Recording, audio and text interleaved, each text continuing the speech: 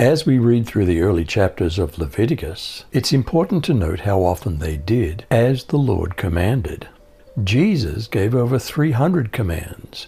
Do we still obey him? Let's look at Leviticus 9. What happened after the ordination week was finished?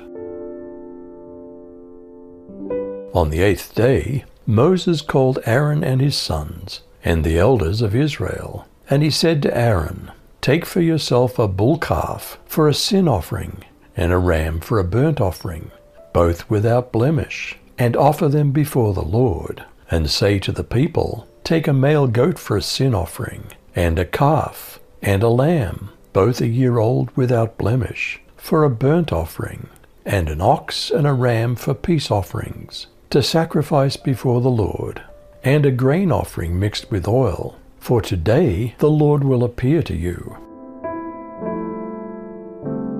Was this what the Lord had commanded, or just an innovation by Moses? They brought what Moses had commanded to the front of the tent of meeting, and the whole community came forward and stood before the Lord. Moses said, "This is what the Lord commanded you to do, that the glory of the Lord may appear to you."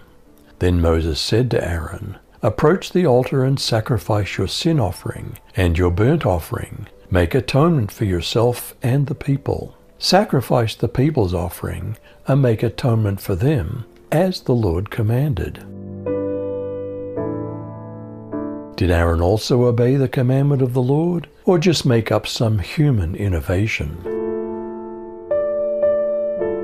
So Aaron drew near to the altar and slaughtered the calf for a sin offering on behalf of himself. Aaron's sons brought the blood to him, and he dipped his fingers in the blood and placed it on the horns of the altar. As to the rest of the blood, he poured it at the base of the altar. He incinerated the fat, the kidneys, and the appendage from the liver of the sin offering, just as the Lord had commanded Moses. He also incinerated the meat and skin outside the camp. And so the burnt offering was slaughtered, and Aaron's sons secured for him the blood which he poured on the altar and around it. What offerings did Aaron and his sons present before the Lord?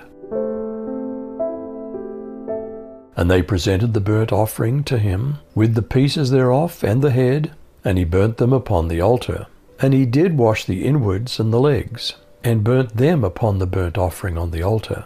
And he brought the people's offering, and took the goat, which was the sin offering for the people, and slew it, and offered it for sin as the first. And he brought the burnt offering, and offered it according to the manner. And he brought the meat offering, and took a handful thereof, and burnt it upon the altar, beside the burnt sacrifice of the morning.